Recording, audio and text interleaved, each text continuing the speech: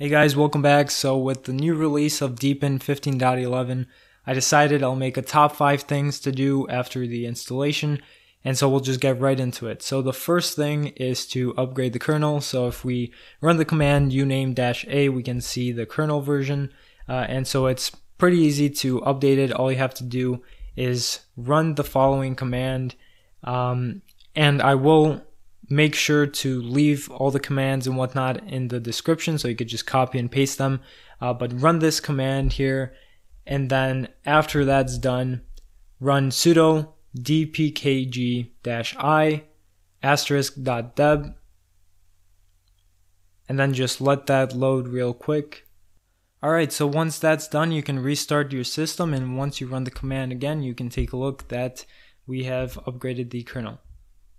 Alright, so the second thing that you can do is install snap support and Flatpak support. So these are quite easy. All you have to do is run sudo apt install snapd for Snappak support, and then you can just easily install it. I already have it installed, and then you can do sudo apt install Flatpak, and then you can install it as well.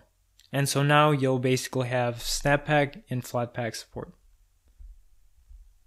Alright, so the third thing I recommend doing is going to the settings. Now, I think that this is a good option that some people don't really take a look into, but that is if you go into brightness and you take a look at the night shift option here, I would suggest to enable it. This is a really good feature for if you're using your screen at night. And it's good because it protects your eyes and whatnot, and so some people miss out on that option. Or you could also install Redshift as well. And to pair it up with that, another thing that I would recommend is going to the sound effects.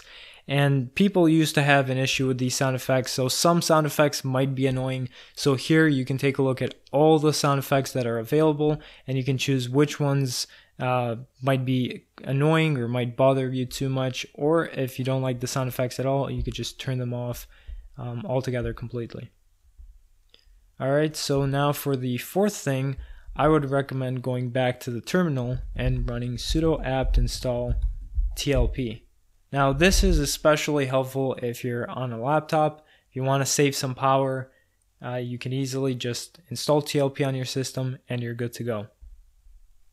And now for the final thing, I would recommend going to the App Store, and especially if you're a fan of this dock mode right here. And in case you haven't noticed, I'm actually missing the system tray icon. That's because I already have this extension installed, but essentially it's the top bar extension.